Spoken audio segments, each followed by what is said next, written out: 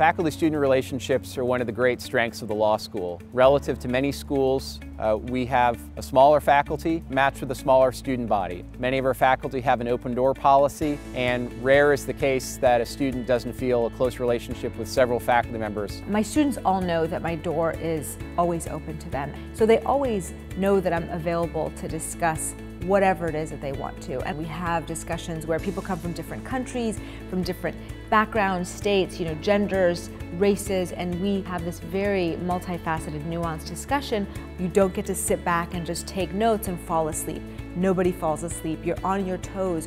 You're ready to discuss each case, and learning to have a dialogue with the professor really helps students train to be lawyers that can get to the bottom of an issue. We're a community that cares about each other. That's something that permeates the way that faculty and I help run the institution, and it's a way that the students as well think about each other when they're in the institution and helping to build our community.